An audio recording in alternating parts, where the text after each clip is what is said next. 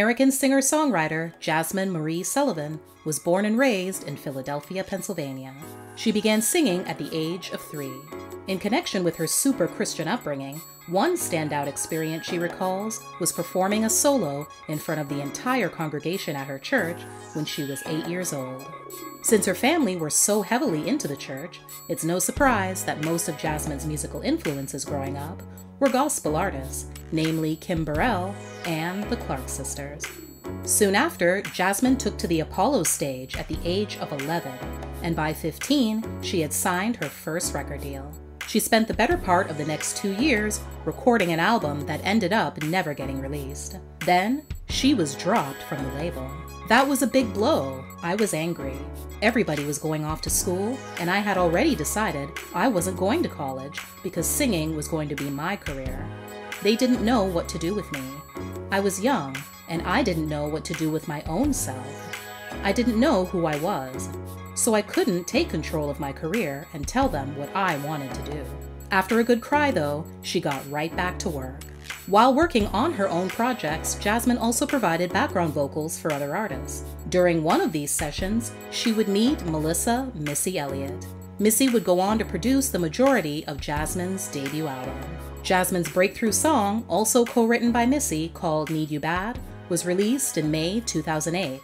It became a top 40 hit on the Billboard Hot 100. Her successful momentum would continue with the release of the album's second single, "Bust Your Windows." It would become her most successful single ever.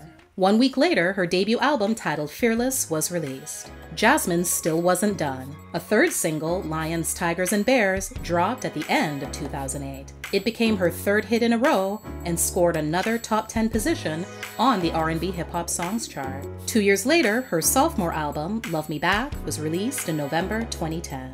The album's lead single, "Holding You Down," "Goin' in Circles," released that previous summer, would later be nominated for a Grammy Award for Best Female R&B Vocal Performance. In early December, Billboard honored Jazmine as the Rising Star for 2010.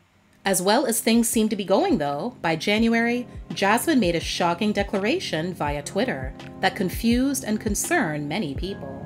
"I'm making an official announcement that I'm taking a break from music. I'm trying to figure out who I am without a mic, paper, or pen. I promised myself when it wasn't fun anymore, I wouldn't do it. And here I am. I'm not saying I won't ever sing again in my life, because I don't believe that. But in this moment, right now, I got some things to figure out." The tweets were deleted quickly after, leaving fans to speculate that she had perhaps changed her mind. However, she would, in fact, not be heard from for many years. In 2015, Jazmine finally resurfaced from her 5-year hiatus with her third album, "Reality Show." The project was somewhat based on her addiction to watching the television genre during her hiatus, which inspired the title. During her absence from the spotlight, she was also in an abusive and toxic relationship that caused her to lose her love for music. She also felt very alone after leaving her city, family, and friends.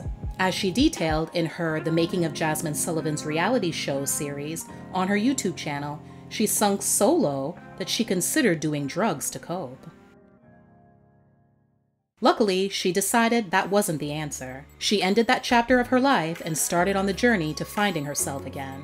Another issue Jazmine had to deal with was stage fright.